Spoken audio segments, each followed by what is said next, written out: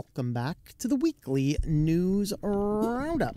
I gotta fix the microphone there for a second. All right, there we go. This is the privacy and the security editions. These are recorded live Fridays, 9 p.m. Eastern Standard Time. We stream on several different platforms. SwitchedToLinux.com/live will always get you the current video list of streaming links. You can have a look at the website over there. Of course, over on the website and in the description of the video, you will find a list of all of the articles that we have. And so we're going to jump in right on in here. This is a little bit of a follow-up update to the Encrochat. If you don't remember, Encrochat was supposed to be really a crime syndicate, private-based cell phone company that alleged to, completely anonymize you everywhere. Well, the police got in there and unveiled some malware that allowed them to steal a lot of data and track people for a long time. And so, of course, the service collapsed. And then they ended up arresting, hundreds, if not thousands of criminals around the world who were using this. And it's a great thing to get the criminals off the street. But the way the police did it is raising some questions that may actually allow them all to walk free, simply because it's the way they did it. They didn't have any warrants on any of it, and they also didn't. They didn't have warrants, and they didn't have a clear understanding of what they were doing. They didn't have just cause for what they were doing, and one court ruled that, yeah, their cases could proceed, but then they tried to use that same court case as precedent for an extra 1,000 people. And no, it was, I think it was around 1,000 or so people. And then eventually the lawyers started saying, no, you can't do this. There was no cause. There was no cause for what's going on here. And so this is going up to like the Supreme European courts to decide. And if they decide that the police kind of acted in bad faith here, it could throw 60,000 investigations in the trash can. And so that's something to keep in mind. So not really cool, but there you have it, right? All right, Meta is dealt another blow by the EU, and this could result in forcing everybody's data to be opt-in for personalized ads.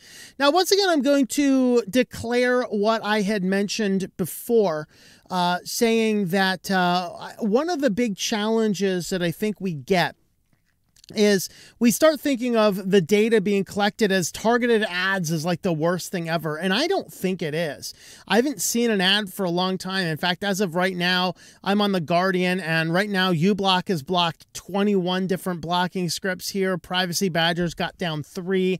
So I'm not really seeing the ads here. Okay. I don't really care. And the way my network is set up, they really can't track me anyway. But the real problem isn't that they're going to show me personalized ads. It's everything else that they're going to be doing with that data. It's like the personalized ads is that smokescreen. Oh, good. We're not using my personal data for ads. We're just using it for everything else nefarious under the sun. And that really is the problematic thing. Of course, again, Meta is one of those companies I just will have nothing to do with. And in fact, I was chatting with some folks from the local church out here about this the other day. And they're like, oh, what's so wrong with this? I said, look, when you're a computer company and your address is one hacker away, I don't want to connect my computers to your network. Okay, just telling you that right now, because that is it. You can see these 3 unscrupulous dudes hanging out in front of the Meta sign here, and literally this sign back here is one hacker way. That is their address, and you guys want to connect all your computers to one hacker way. You enjoy yourself. I'll be moving on to the next story now.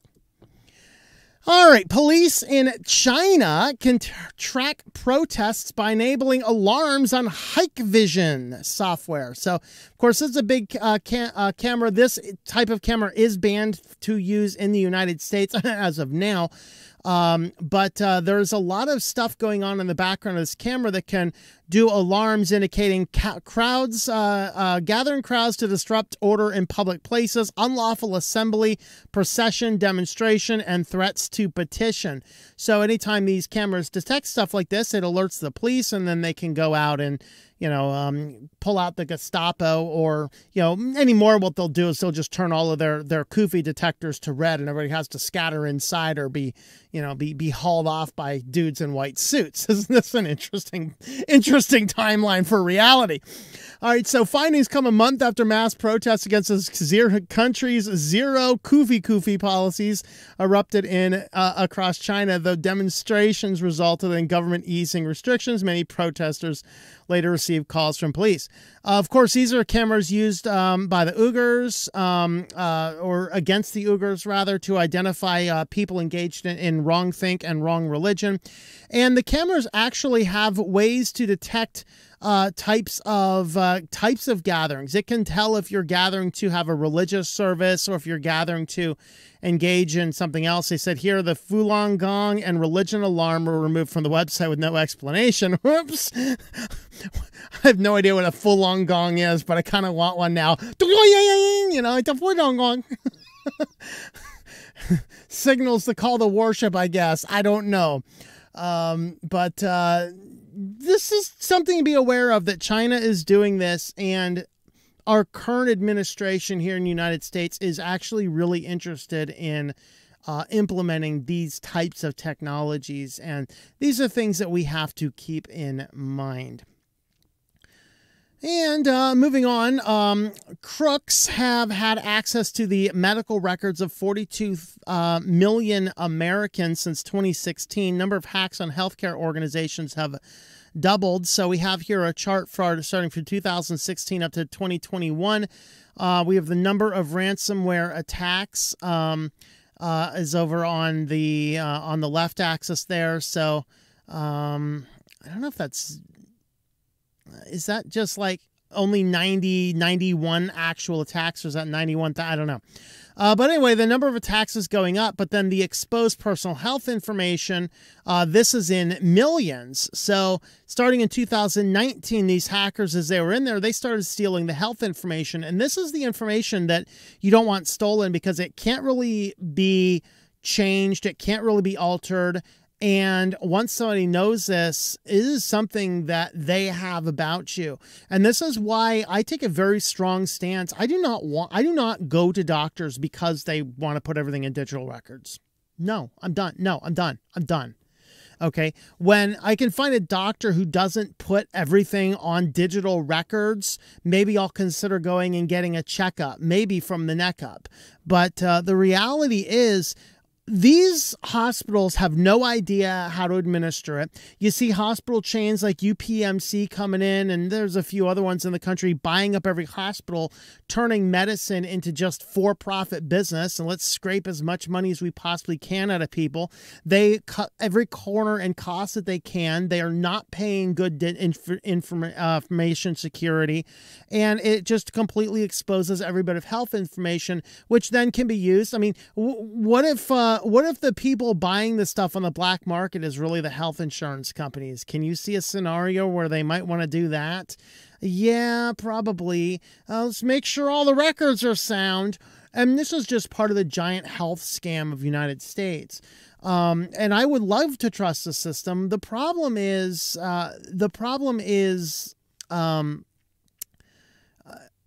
what do you do about it? You know, you go in. I mean, I remember I went in, like, I needed to go and see somebody about like one prescription or something, one point in time. And so I hunted around to find somebody that didn't have like a 3-week waiting list, because I needed to get in and get out. So I find a company. I was very clear, you know, don't send me text messages. I don't play that game, all stuff. Oh, you're late for your update. Like, screw you. I'm just going to call them back. Next time they text me, I'm going to call them back and start screaming profanities at them and tell them, I don't know who that person is, whatever else, because holy hell, I told you don't do that. And this is what they want to do, because it's like one-track mind. These are the morons putting all of our health information in computers, which is causing, you know, millions and millions of people's private health information to leak, and that's problematic. So, of course, the last thing we want to do is engage in some type of system that's going to intentionally put things like, you know,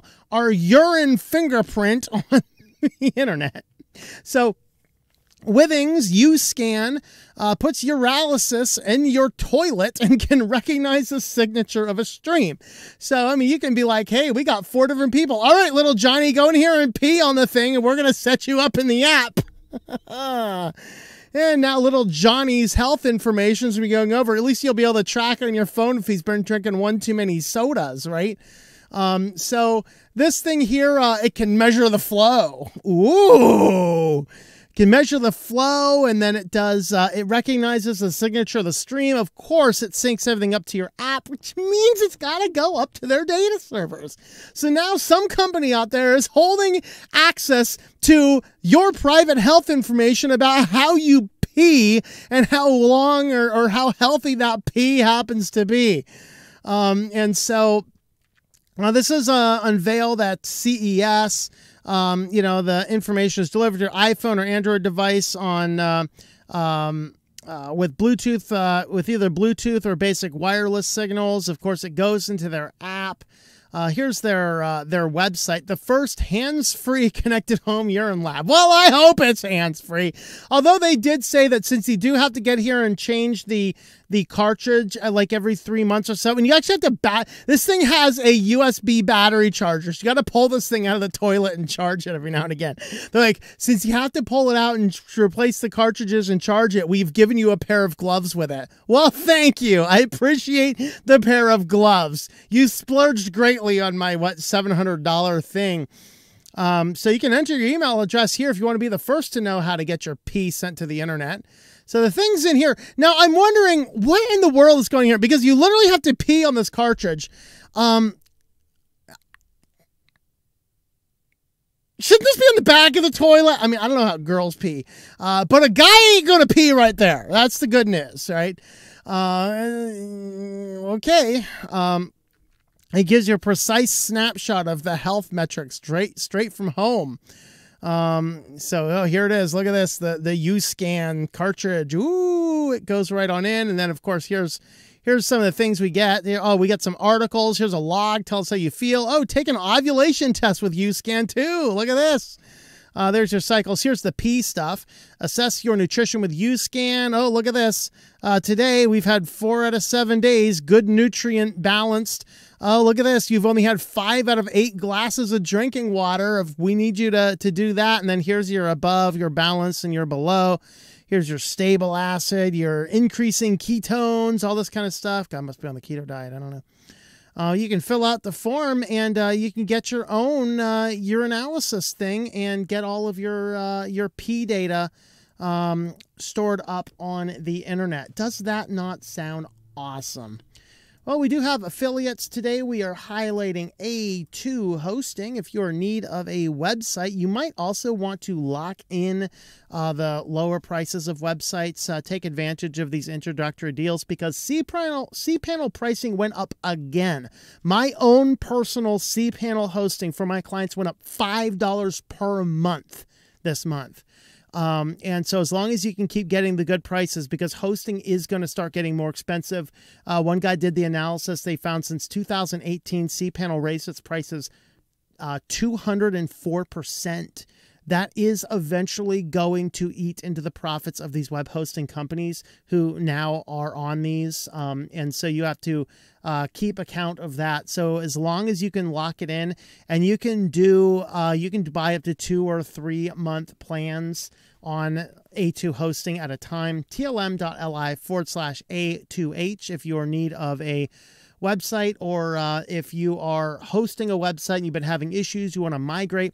If you already have a cPanel account and you want to migrate to A2 hosting, it is as simple as the click of a button. For them, usually it is a free charge. You can talk to them about that, but you can definitely have a look at what they have to offer and see what you have from there. All right, guys, we're going to jump on over into security news now. And first up in security news is another update to Lastpass. Yes, more leaking data. Now, this is a lawsuit. So one customer from the Lastpass claims that they lost $53,000 that they can tie to this Bitcoin breach. Because remember the Lastpass, this breach occurred in August. And they were peddled back in August like, oh, we had a little breach and they got a little bit of stuff, but they didn't get any personally identifiable information. Well, August, September, October, November, December, January, 4 or 5 months now is now just last week we found out that, oh, they actually did get unencrypted every email address you're using, unencrypted every website you're using, unencrypted everything on every site you're using with the sole exception of the password. In fact, I was looking around at some other password managers, and there's another one, another self-hosted open source one called Passbolt, which actually uses a similar model. I was looking at it, hey, is this a good alternative to Bitwarden? Because of course, Bitwarden seriously cripples your self-hosted installation, and on your self-hosted installation, you still have to give Bitwarden personally identifiable information, which is why I'm not going to recommend Bitwarden under many circumstances. I don't want to give them any information. And so I looked into Passbolt. Well, Passbolt stores everything unencrypted except the password. And that's exactly what LastPass did. So it makes me wonder if they're using a similar code base. And so because that information leaked out, and this guy's like, yeah, okay, well, they got some stuff, but nothing there. He's basically claiming that LastPass waited so long to unveil what was actually out there that somebody was able to get the information that leaked out of the LastPass account and steal $53,000 worth of Bitcoin because he was not aware of the depth of the leak. And then there's been several other suits, including a class action lawsuit complaint against it as well. Because what was really leaked out of LastPass is everything. Everything. The only saving grace is that the password vaults are encrypted, but if it's something that can be easily guessed, like something they already know about you because people reuse passwords, guess what? Now they have everything. Absolutely everything. And that is what the update to LastPass is. We got to move a little bit faster here. I don't want to spend that long on all these. It's another day. There's another 30 WordPress vulnerabilities. Good thing our new website is no longer WordPress. Bonus! Got off of that. So 30 vulnerable outdated WordPress plugins and themes to deploy malicious JavaScripts. This uses the Linux backdoor. I believe we talked about this one not too long ago, but this is specific plugins actually identified. This article, we're not going to read all of these because this article is in the show notes. You can find that over at the website. But I am going to identify one of them. WooCommerce is on the warning list. That is one of the biggest WordPress plugins being used. WooCommerce is on the warning list. Visitors of compromised pages are redirected to malicious sites using malware to serve phishing pages. Researchers spotted a more recent version of the malware that exploits vulnerabilities in the following. WooCommerce is among them. WordPress coming soon page, WordPress theme, one tone, any simple fields WordPress plugin, WordPress Deluxe SEO, Weepimatico RSS fetcher, rich plugins, and then there's another, there's a quick booking manager. We have Google Code Inserter, chat support plugins, and there's a couple of maintenance coming soon in maintenance page plugins as well. This is a major one. If you're running WordPress, you probably have one of these things installed. Get off of WordPress. There's my advice to you, but just be aware of that. Netgear had several firmware patches in a few different devices. So have a look over at Netgear's page. Get the updates for this, and some of these are fairly new. One of these is actually a modem that I have my eye on, and that's the Nighthawk, because it is a SIM-enabled modem router system. I could use it in the van as a backup, and it has external antenna setup. So I've been keeping my eye on those. This is some modern stuff. So if you are using Netgear routers, go ahead and have a look over at their site and see if there is firmware to install. Another Linux malware used to deploy coin miner. This one is doing dictionary attacks against open SSH servers. This was funny. I did earlier this week, I did the video on Kodashi Linux. And one of the things Kodashi Linux does is it has an SSH server enabled and listening, and it has a root password that can't be changed because many of the scripts inside of it use that password. And so people are like, you know, oh, this is great. No, Kodashi Linux is a radically insecure thing. This malware, if they could literally probe servers and infect every Kodashi Linux with this, if not, like, if you're installing it, that's really bad. But if you are doing even a self-hosted or not a self-hosted, a live key, it could actually infect it for the period of time that you're running your device. Just something to keep in mind. Now, the good thing is if you are using that as a live key, it's going to reset itself every time. But this basically looks for open SSH servers and does dictionary attacks. If you have easy to use, easy to guess passwords, you are probably going to be hosting some coin miner if you have open SSH ports. So keep those SSH ports closed unless you are actively using them for specific purposes.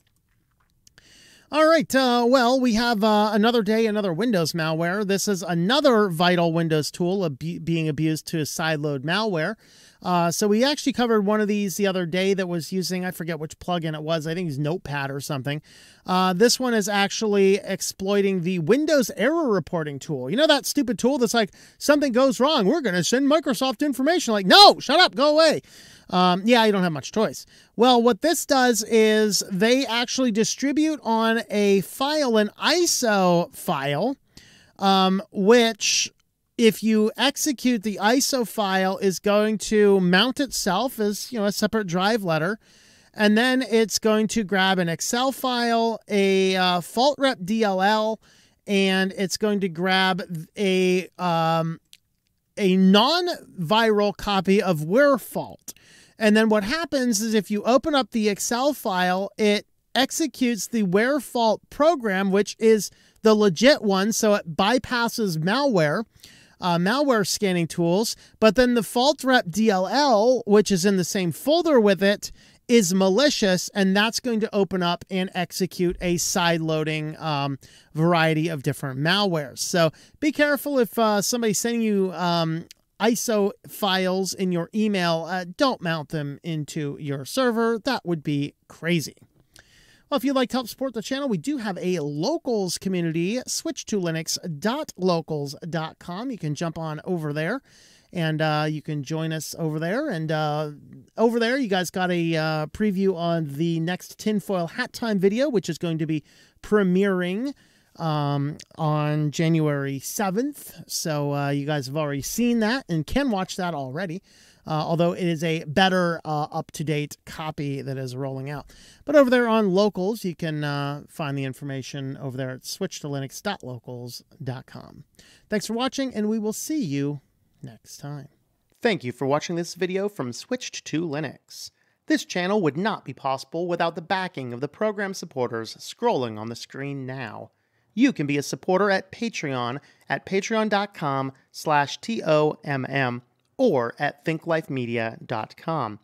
I also want to thank the open source community who creates such excellent software that makes producing this show possible. Please remember to support your software communities. Thank you, and I hope that you enjoy switching to Linux.